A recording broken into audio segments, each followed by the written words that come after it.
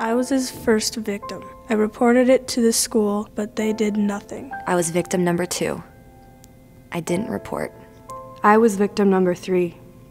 His weapons of choice, his fists, his mouth, and a crowbar. I was his 4th victim. I was too scared to report it. I was his 5th victim. I almost didn't get away. I was his 6th victim. I never thought that this would happen to me. I'm his most recent victim, number 7. I'll never be the same.